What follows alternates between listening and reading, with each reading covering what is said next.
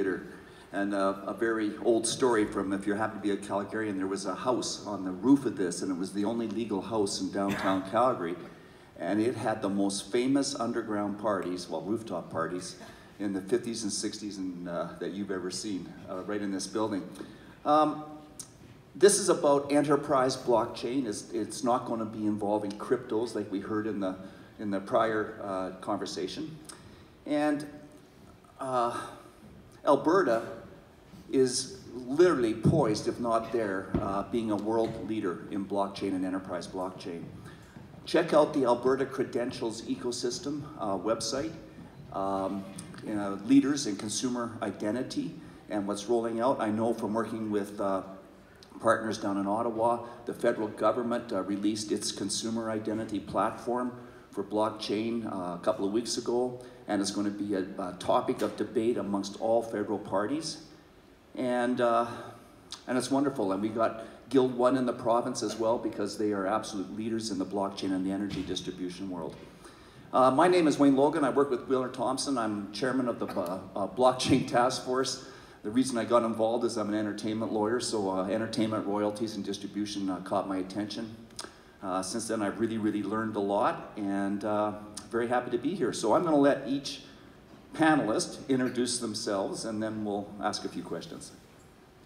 Morning, everybody. This is Hubert Lau from Trustbix. I think I'm on the wrong panel. I thought I was here to talk about my alcoholic tendencies. Well, since I'm here, I better stay, right? What we do is, the vision of our company is to create a world where we can trust more, waste less, and reward sustainable behavior. And in driving in our focus, what we look at is how do we create business solutions that would drive up the value of products such as food. And in driving up that value then is how do we reward all the participants who gives us that value, right, and create that value. And then we lock it all down with our blockchain infrastructure. So we can talk about that later. Right? Yeah, good. Fascinating business that Hubert's leading. Good morning, my name is Stuart Person. I'm Senior Vice President of Agriculture for MNP. Our company is a business advisor company. Initially our focus was on producers, and it still is. We do still focus a lot on agriculture producers. But we have, over the years, come to work with many different organizations right through the supply chain for food products. And for our interest in blockchain technology is just to get more aware of what our clients will be facing and what role our company will play in that. I'm also a producer myself. Co-own a grain farm in Saskatchewan with a couple of other individuals. And so I do see a lot of what's the changes that are coming out there. I do see how they're impacting our farm, and I am interested to see what we're going to have to change on our farm to keep up. Thank you, Stuart. Kyran?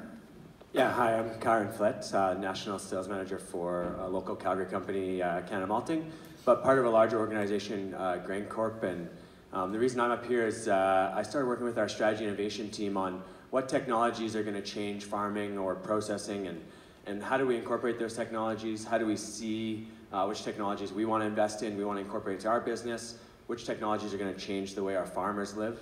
And so that led me to do a project that incorporated two of my favorite things, which are beer and technology. So we did a blockchain farm to beer project, which was awesome, and involved some local companies, involved a farming entity that we're very close with, and yeah, looking forward to the panel. James? Thank you, thanks Wayne. My name is James Benkie. I work for Olds College. I've been there for a little bit over 1 year. I come from the private sector, so it's been an interesting shift for myself from a career path. I serve likely two functions within the college right now. One is leading and developing new credentials at Olds College that align to not only where the needs of the ag industry are today, but as we move into the future. And secondly, I have a heavy emphasis within my role working with the industry groups and partnerships to continue to develop the smart ag ecosystem at Olds College. So I'll give you a little bit of background on that. We are going to heavily influence and bring industry in to help not only guide the new credentials to ensure that our students, when they exit the college, are exiting in a more productive state, and also ensure that the students get hands-on learning in a real-time environment, working with industry groups to get introduced, to break, to make mistakes within real-world technologies and also agricultural production. So I use the word smart ag. We have been on a venture for about 2 years now with our commercial farm at Olds College. It is aptly named Olds College Smart Farm, where we're bringing in technologies, working with industry to enable the technology integration into our classroom and bring our classroom out to that living lab environment. Of course, we've definitely had some significant challenges through that, but we believe it's important, and we believe it's a catalyst to ensuring that we're graduating effective students as they move forward. The premise for the Smart Farm, I think functionally builds into functionality and technologies like blockchain. Probably one of the most fundamental ways that I look at Smart Farm, I also am a producer like Stuart, and my grandfather, my great-grandfather, on both sides, my mom and dad, took 85 years to carve out a farming career. As we explore new data, new technologies, new best management practices, I, as a young producer, want to accelerate that, and I want to accelerate an 85-year farming career into, let's call it 35, 40, or 50 years. And those are the types of technologies and tools we're going to be training students to use. How do they leverage technology to make more enhanced decision-making, quicker, faster, better, cheaper? So that's what I represent on the stage today. Good, thanks, James. And I was at the Olds College for Canada 2020, and it was about October. You were there too, Hubert. And it was absolutely one of the better blockchain conferences that I've been at. And the 3D printing machine that you have in your library is really, really, really interesting on what you can do. So go down the panel, a general question, and we'll stop it if we get too repetitive. But Hubert, we'll start with you. What advantages does blockchain offer the ag industry as compared to legacy reporting? Because lots of times a centralized database can handle it just fine. So what are your thoughts on the advantages? Well, aside from the obvious of the immutability and so forth on blockchain from our point of view, is that the real advantage is trust. Right? And often when we're talking different countries, we're talking different segments between the buyers and the seller, is how do you trust each other, and how do you create a faster speed of trust? And the concept there is that if we can control well the inputs and output that is going to happen to facilitate a business transaction, then the blockchain gives it that additional level of trust. And so when we look at blockchain solutions for the ag industry, first off, what we ask ourselves is what problem are we solving? And what's the business model? Who's going to pay for it? And then we look at how blockchain can play into those solutions properly. So I heard one person one time said is, many people are looking at blockchain as like a hammer, and you're going to use this one hammer to build a whole building. Right? It doesn't work that way. So, but it is a great tool in your tool belt or in your toolbox when you're building a house, but you have to figure out the foundation, that it makes sense before you do everything else. So the advantage we look at is really to create more trust in the ecosystem that we work in. Stuart, do you have any comments you want to add to that? Yeah, I would agree with Hubert on that. Trust is a big component of it. From the producer side, we are collecting enormous amounts of data, whether it's from the machines or whether it's just even manually tracked data on our operations, and it's all sitting there. We don't always know if we have it accurate. So we need to figure out ways to verify and ensure that data is accurate, because there's nothing worse than a database with a whole bunch of garbage in it. It's not usable, right? So with blockchain technology, we're hoping that will be one component of us moving down the road to better verifiability of data, better accuracy of the data, and then also an easier platform to kind of bring it together and make it more usable in a timely fashion. You know, we talk about historic databases and the way we've been doing it.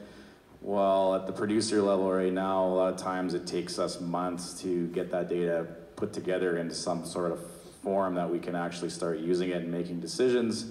If we can get the data accessible, trust it, and use it in real time, all of a sudden our decision making is a lot easier, and hopefully it results in either, we talked this morning, what were the benefits? Is it a cost reduction or is it a revenue generator? Well, I'm hoping it'll do both for agriculture.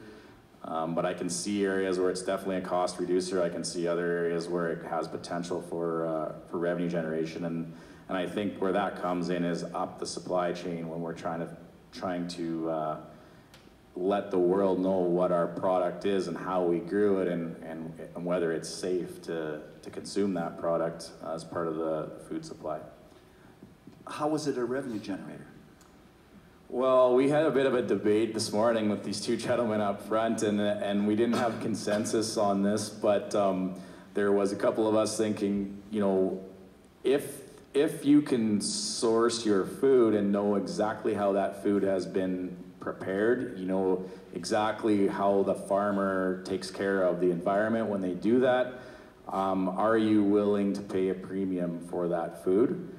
Or the other side of that is, will producers who can't provide that information end up taking a discount on their product? So maybe the price doesn't change, but maybe non-verifiable products are worth less. I don't know. Well, your margins would probably be better because you're definitely reducing your expenses.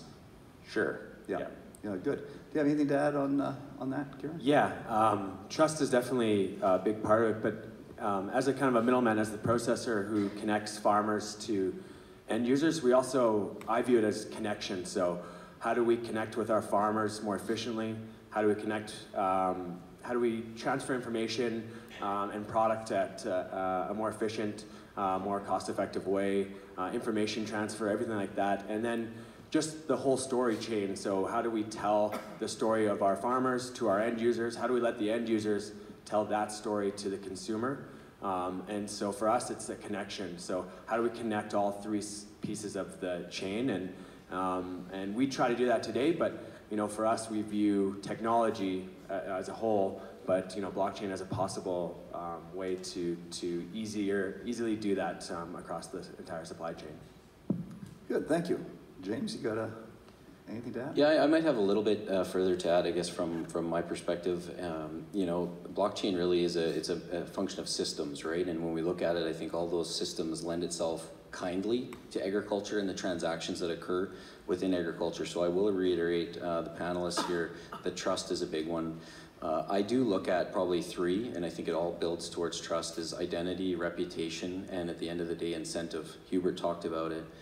To get producers and our industry to adopt, there needs to be appropriate incentives, but there's also a disincentive on some levels. So I believe in the package of all those three pieces, I think that's what we'll see the furthering adoption of that types of technology as we move forward. And really just a ground level awareness as to what it is.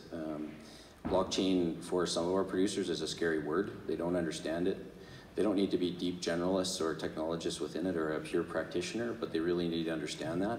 And at the end of the day, they're trying to continue to maintain and sustain a business appropriately. And parts of that are in that identity, the reputation of what they do. You wouldn't find probably a stronger group in the world that says their reputation means more than success in the business. So this is one way that they can validate that. And then the third piece is really the incentive to do so.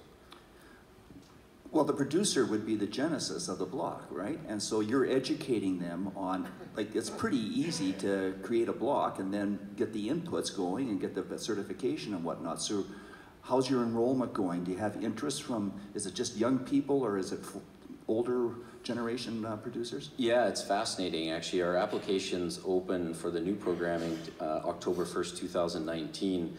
We're getting calls from all over the world. We're not even using words like blockchain within this. We're talking about precision agriculture actually and agriculture technology.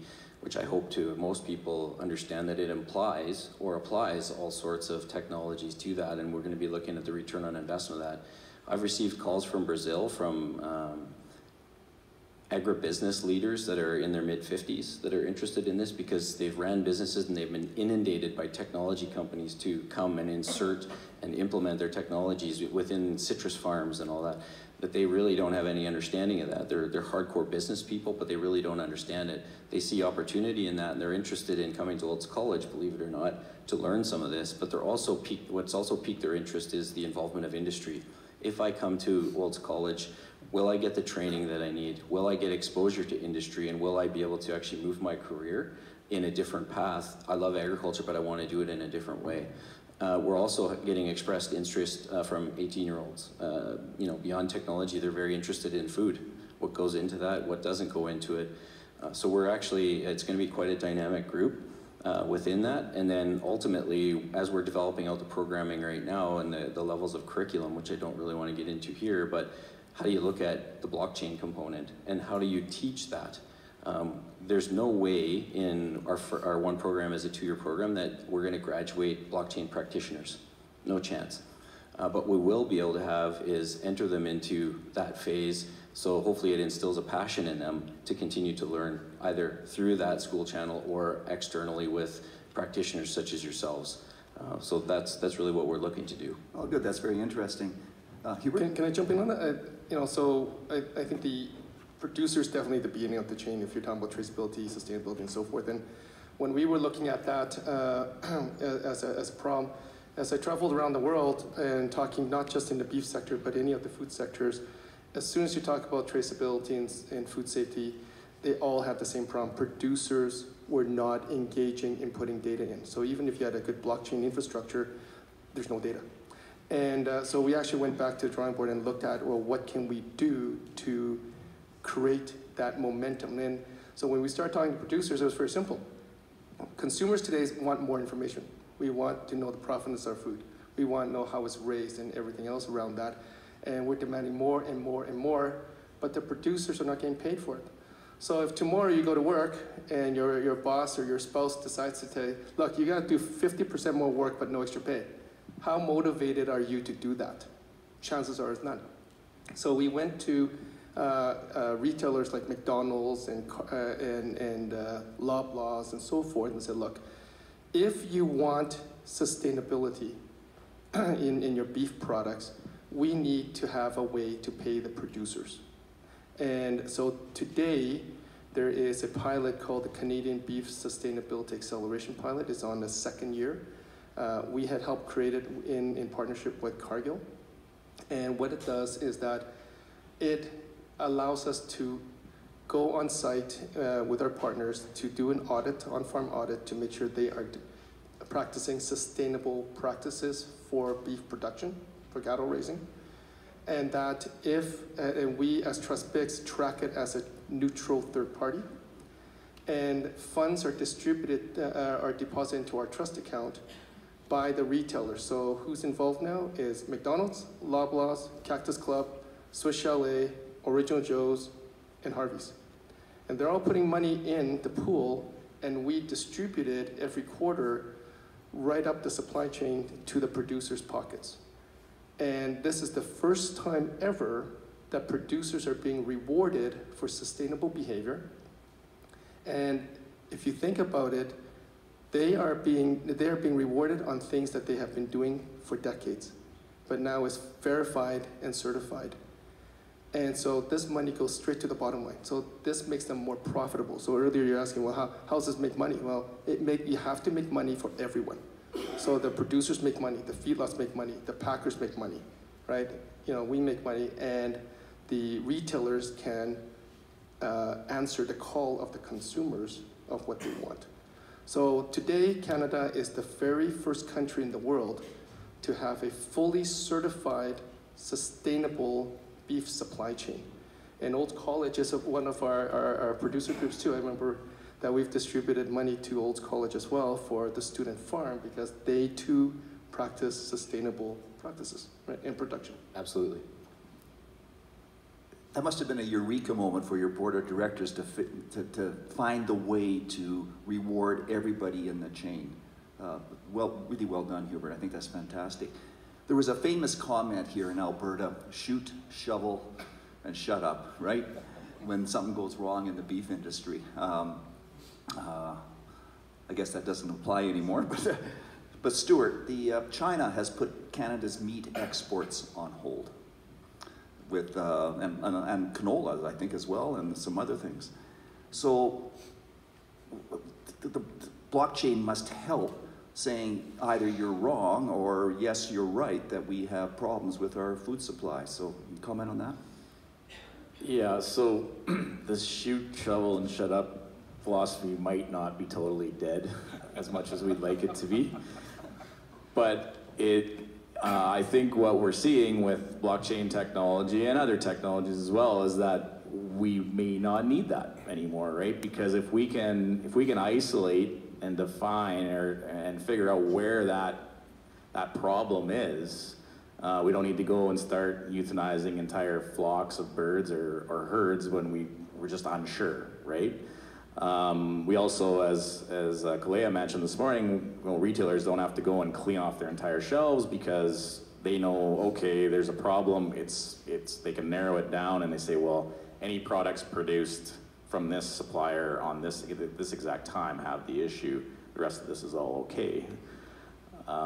So I think with the China issue, again, the work that Hubert's company is doing is extremely beneficial in that. I think it will allow us to shorten the time of any border closures or maybe eliminate them altogether, because we will have that information available so that when there are problems, we can isolate them and say, okay, this is the issue.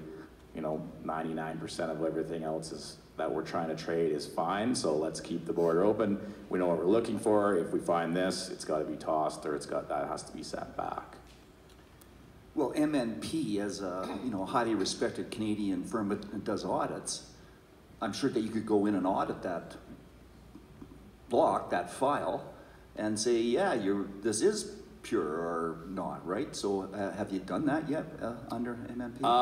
Not that I'm aware of, but it's definitely on our list. It's one of the things we talked about early on as we were getting involved in this is MNP, along with many other audit advisory firms, we are looked at as trusted people in the business community. And so if we're auditing businesses financially, can we play a role in auditing even non-financial data such as this and be part of that verification process? And I think there absolutely is a space there.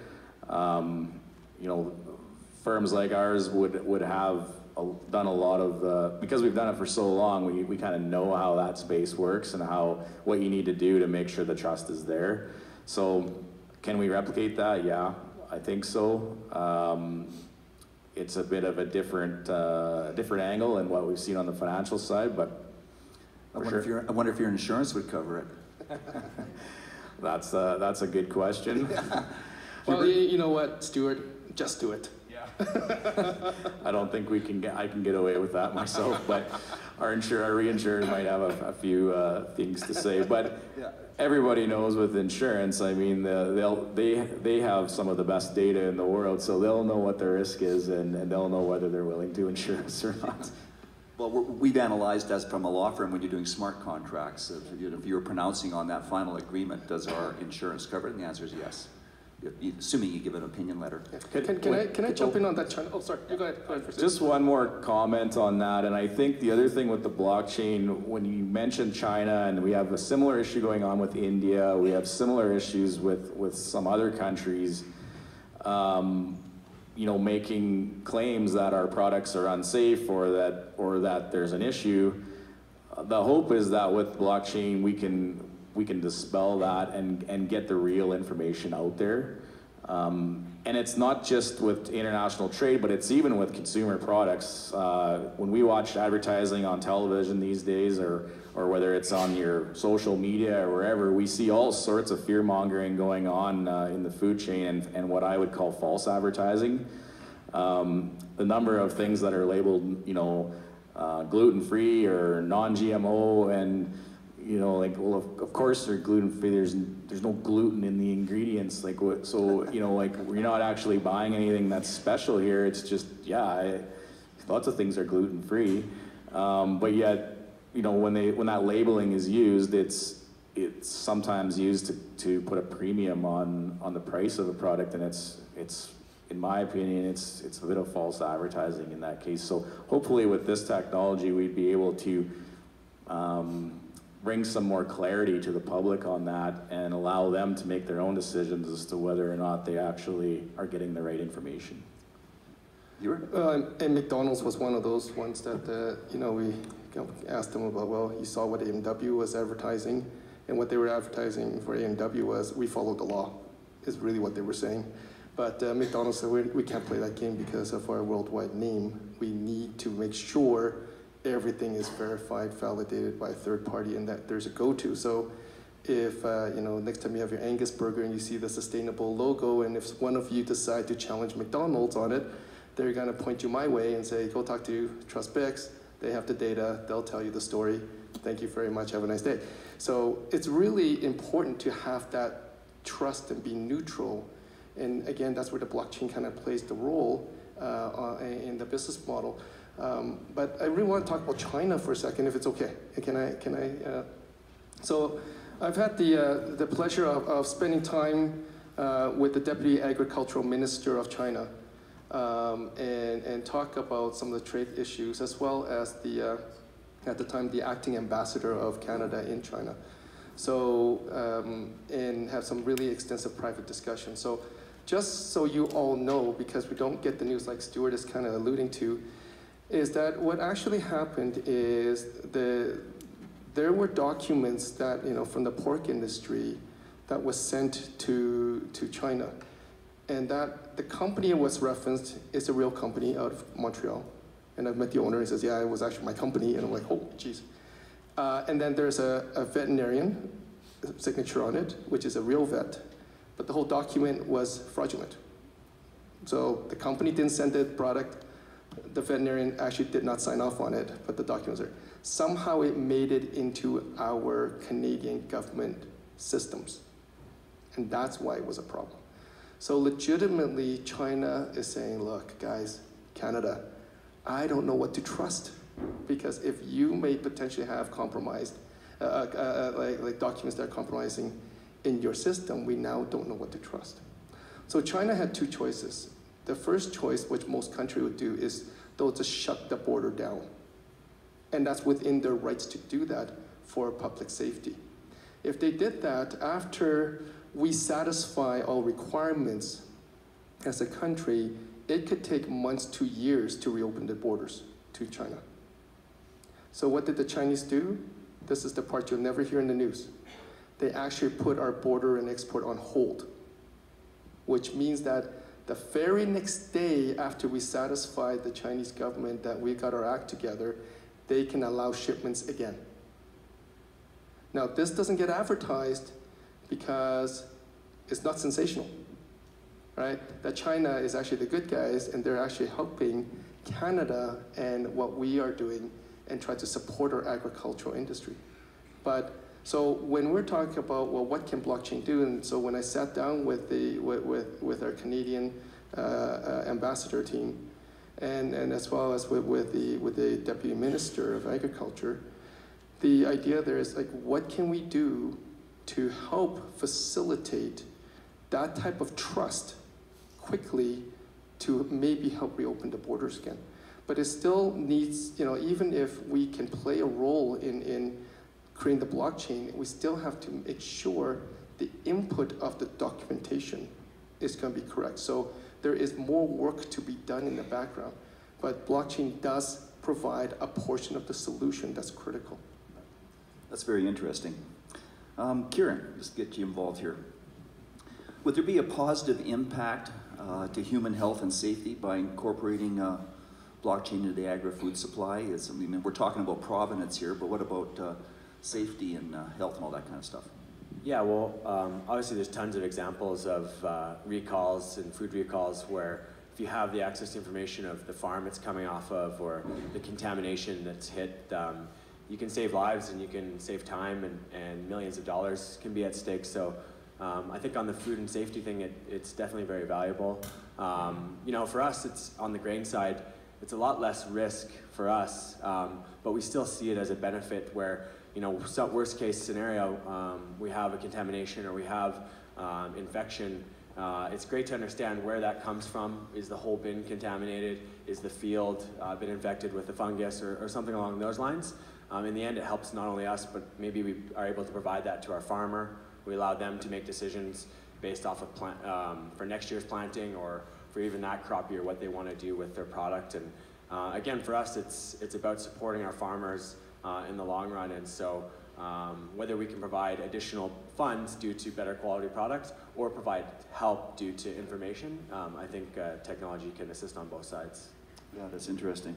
I know on the provenance side of thing, when I really appreciate it when my cannabis is balanced properly between the THC and the CBD.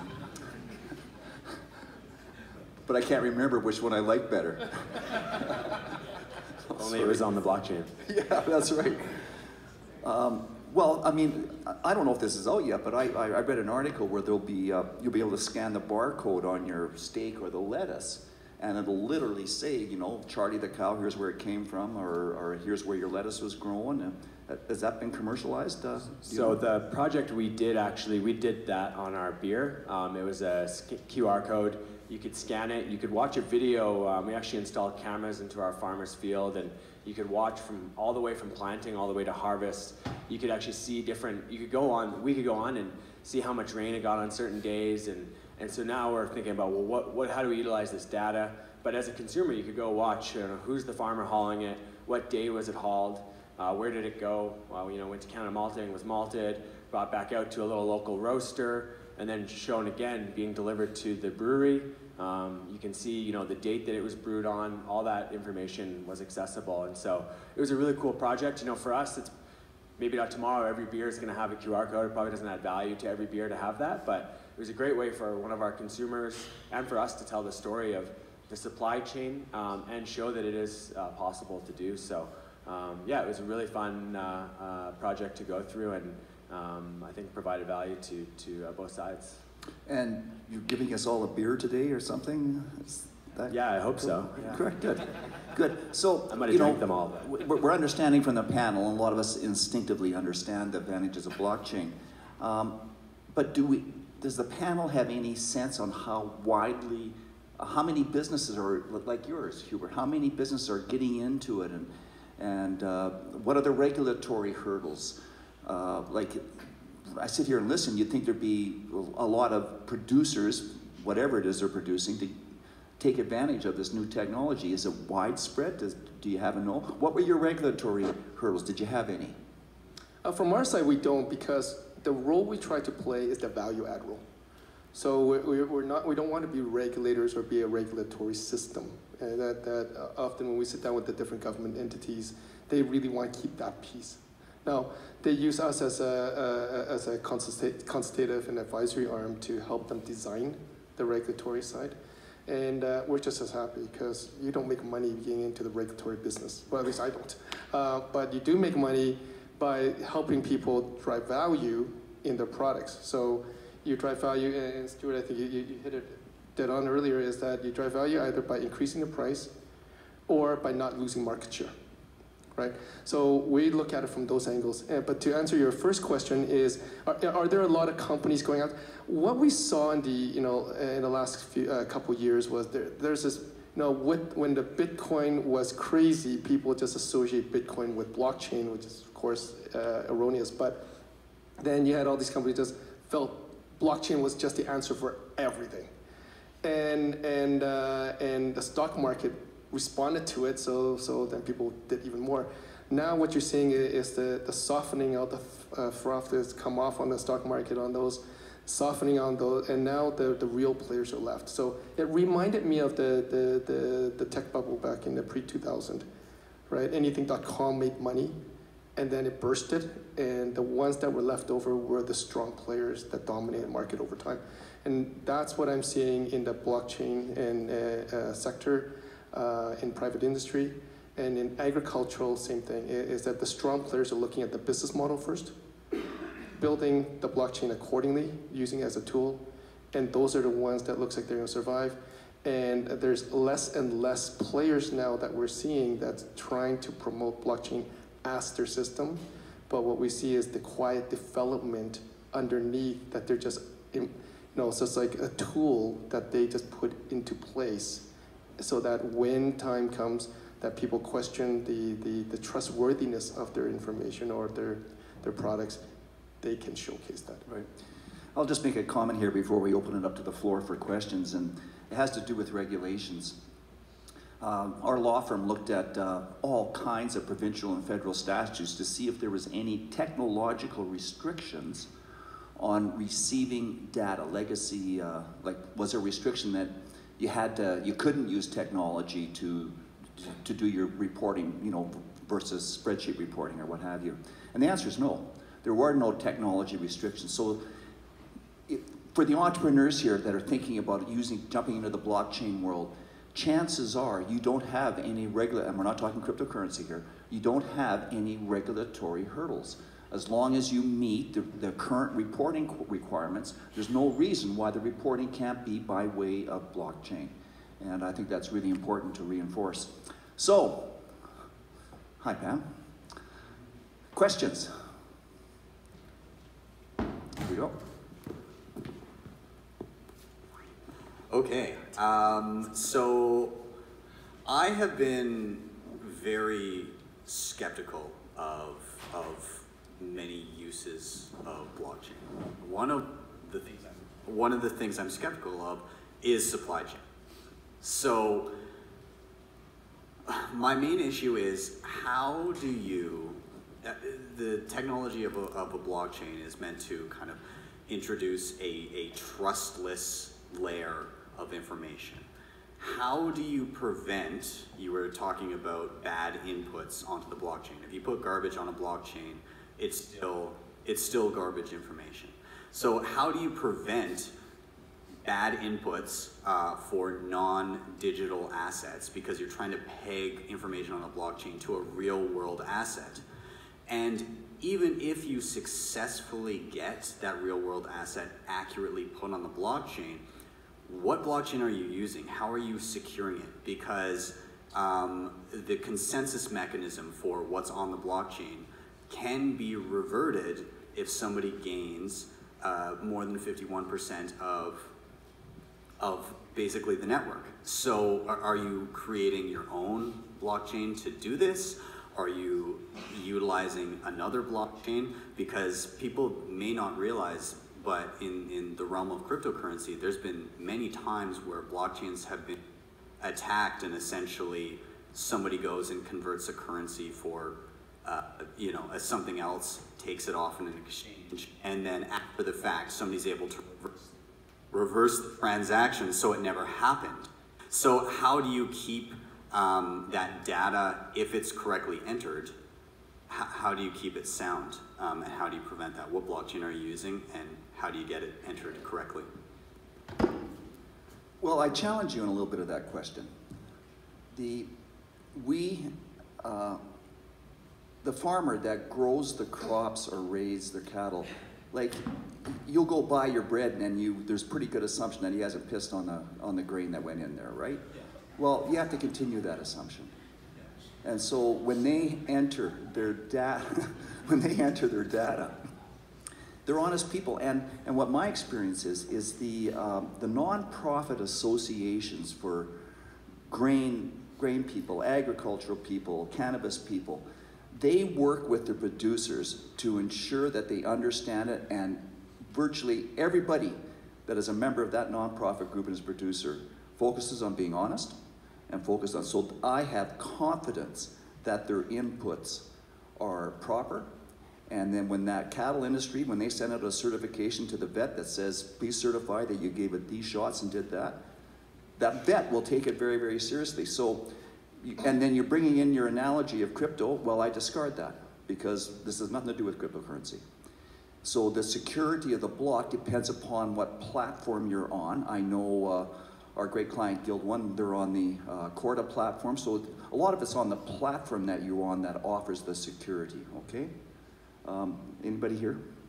Yeah, I would just add that for us, when we think about cereal agriculture, we know that we need a lot of infrastructure still to make it a system that's viable for both us and for our farmers.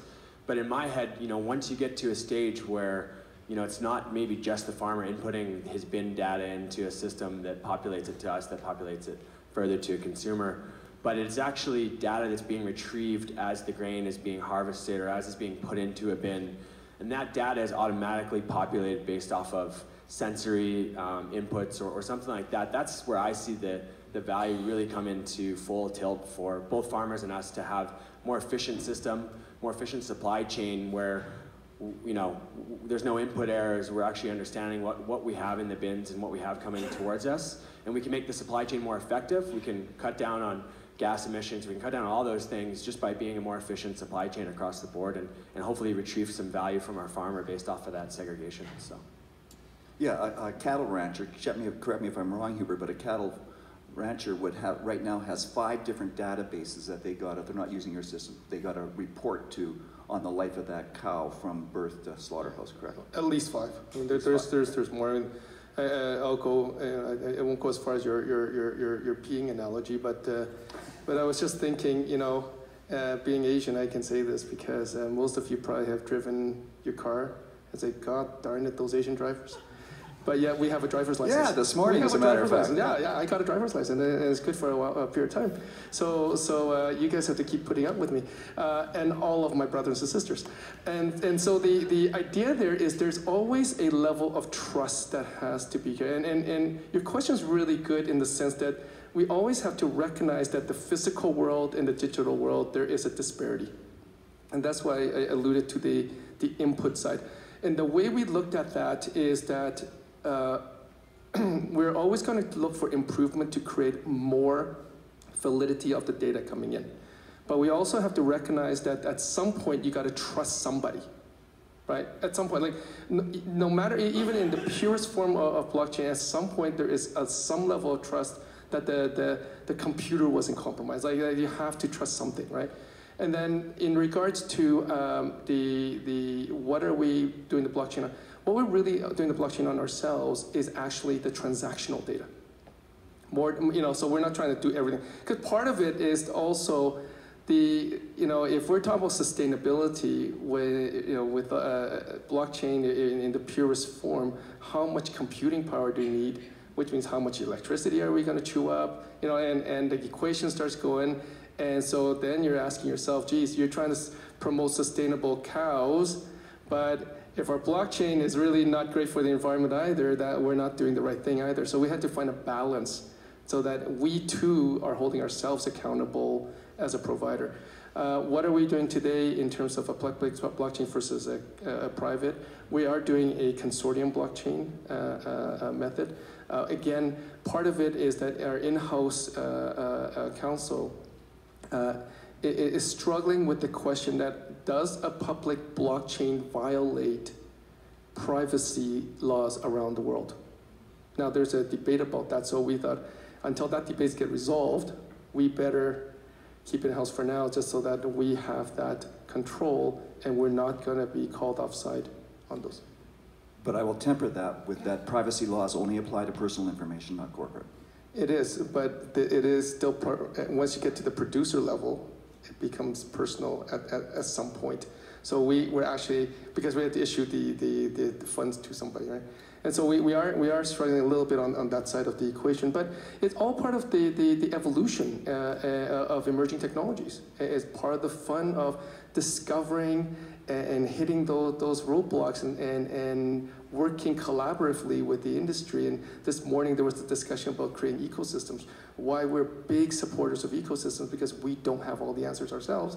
We need to reach out. Like we work very closely with Olds College, because quite often we call them up and say, we need your input, we need your help, and vice versa. And with MNP, same thing. They're part of our ecosystem, and we're just gonna get to know you more, especially if we've got the beers. See you after. And I think that's, I just want to add a quick piece to that. I think you're starting to see more and more mass collaboration within that. You know, from the college perspective, we bring that academic lens to it. We can teach some of the game theory. When you start to look at some of the open source mass collaboration that happens, it doesn't necessarily mean or enhance the trust of it, but when it's in a consortium environment, you're seeing some of these more public blockchains in other parts of the world, especially around food, start to occur because I think because of that, and I think because of the de-risking of that function and enhancing the trust of it. So I believe it's a mass collaboration cross-sector. We don't have the answers, and I can sit on the panel here today as a producer and somebody in an academic institution. Agriculture needs more help and a lot of help to help solve some of our grandest challenges. We can't do it on our own, so I strongly encourage the mass collaboration aspect to support that. Oh, good. That's a good comment, James.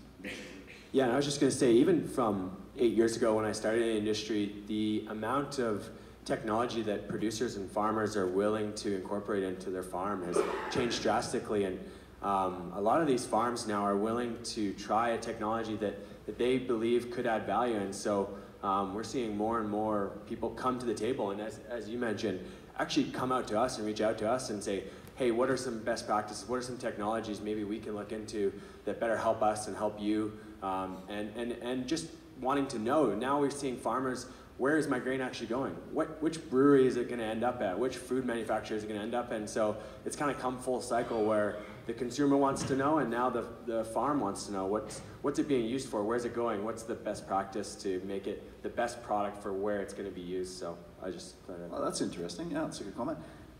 Another question. Hi. Great conversation. Thanks, Stuart, for the morning call out. I just want to shift it a little bit as a consumer-oriented question is around, we've talked about provenance, we've talked about chain of custody, validation for the food supply chain. As visionaries in this space, when can I go to my butcher at Co-op and say, I want grass-fed beef that was slaughtered no longer than 3 days ago, and be able to trust that? Well, the restaurant I was at in Edmonton last week had that. Whether it was true or not, I don't know. But comment? Well, I'll jump in if it's okay first. Okay. So that's coming up more and more. So certain parts of the world, they have some of those right down to the farm level. And the reality is actually is not as difficult, because when you want to get down to the farmer level, your supply chain actually it becomes a lot more simple, right? Where we work, especially with companies like McDonald's, is that we're talking about 10,000 suppliers feeding into systems, because they produce a lot of hamburger, right? And so that has tremendous complexities that we want to know. And also the other side of it is that we are finding out that some farmers don't want their name on it. They're like, we're proud of what we do, but we like the privacy, right? We like to just, so we're talking about more from, maybe it comes from certain regions. So think of wines, right? We don't say, you know, we want to know the guy who picked the grapes, but we want to know what region it came from. And then you got the VQA to talk about the quality of what you're getting. So in the beef industry, we're kind of trying to navigate that right now and saying, do the farmers actually want to say that, or the ranchers want to say, like, it's me who raised it? Some families do, sometimes don't. And so does the system allow that? We can actually get those type of systems in place today if the retailers want it. And if they say, but what we see more is that they feature certain families. So I remember seeing my friends who are ranchers at Sobeys, right above the beef section, and her whole family was there in the picture, and say, this is an example of one of the producers who create the beef that you're going to be buying. Right? I think just to add to that a bit, that does exist right now. It's not mainstream. It's not like you can walk up to the counter at Safeway and get that information or buy what you're looking for. But there are producers out there starting to go direct to consumer with their product, And you guys, if you're in Calgary, you have a few of them around the city here. You have one in Airdrie. For any of you who've met or talked to Wayne Hansen up there, he is doing that. So you tell him what you want, and he can probably get that for you, and he'll slaughter and get you that cut, you know, X number of days before you were expecting it. They can do that. The challenge will be taking it more mainstream, because that's just one producer serving, you know, a finite number of people based on the capacity of his farm. Can you get all producers to that level? Probably, and that's where, you know, what Hubert was talking about comes into play. So yeah. Well, that producer you mentioned should call his truck blockchain, and then he could say it was delivered on blockchain. Yeah. That sense of humor. Another question? My name is Michael Hellman. I'm a part-time rancher, but I also contribute to a number of global standards related to digital identity and verified credentials, which is an important part of the trust equation. So what extent within the agricultural domain are you starting to see some of those standards either being played out today or the future of them? Well, that's a big question.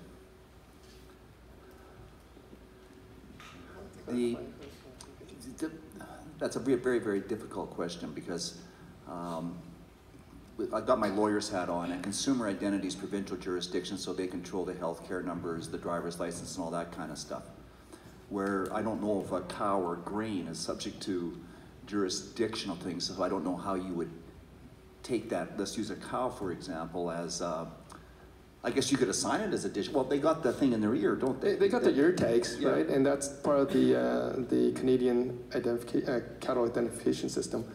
So it's not digital, though, is it? Well, it's digitized through the CLTS database as well as ours. So we do have that information, and then we put information on top of that. The challenge, of course, when you have ear tags is that what happens if it gets cut off or it falls out and so forth, right? So we do talk to our CMPs about investigation of cattle rustling, which does still happen today. So I know internally things that we are looking at with other companies are DNA traceability solutions, so that you're actually using the DNA, tying it back to the ear tags, so that you can capture as much information as you can and use it for value-added purposes. The nice thing is at least the cows are not going to get together and create a lobby group and say, you know, we don't want you to identify who we are. So that makes it a little bit easier in that sense. But we do want to respect the producers' operations and their feedlot operations who pull all that information together, because there are certain things that they feel is their competitive advantage that they create, and they don't want that to be exposed. So there is a balance in terms of production, and I mean, we're just talking about cattle here, but this actually applies to pork and grains and so forth. It's just at different levels, right? I just realized that blockchain could do away with branding. It can, and we've actually been in fist fights about those too. Okay, Yeah. I'll keep my branding experiences to myself. Did we answer your question, or did we duck it? More related to, are any of these standards that are starting to move through these standards organizations, are they starting to have an impact? Like decentralized identifiers did, verified credentials. Are you talking about standards in production or standards in tracking? I just want to clarify, because there are different things that are happening. So, for instance, when we talk about sustainability, we have the Canadian Roundtable for Sustainable Beef. And it was a collaboration from one end, the environmental groups such as the World Wildlife Federation. On the other end, it would be all the producer groups, and then the government groups that were associated, the schools, you know, like Olds is part of that as well, and ourselves, who are service providers, to create the standards that we can all agree on as indicators to measure if you're sustainable or not. So are you kind of referring to something like that? Your digital identity, like being able to identify a cow, for example. That I haven't seen as much, to be honest. There's talks about it, but I don't think it's kind of progressed. And so what we've been doing as an approach is drive it through business. So creating business models that people can reference, right? And again, business models must be financially viable. So, you know, part of the challenge I see in the ag industry, because I've only been in the ag industry for 7 years, is that when I got in, there was a lot of talk of what should be done, but there was very little talk about how to make money on this. Then it's not long-term viable. So what we try to do is showcase to the industry ideas and solutions that can be implemented respecting all of the different concern groups, but it has to make money for everyone so that it can stay long-term. All right, okay, we got time for one more question. There we go. African swine flu. What we're hearing is it's killing pigs in Asia by the hundreds of thousands, maybe more. Chinese duck farmers are becoming millionaires, and donkeys are being slaughtered in Western Kenya. What is the size of the opportunity for Canada?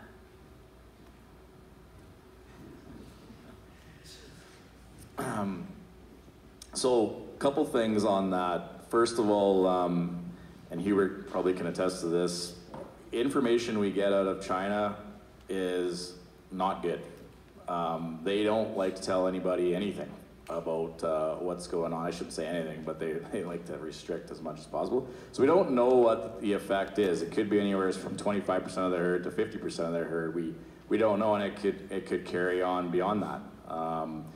But what information is floating around is that it's big. It's probably in that 30 to 35% range based on what is there.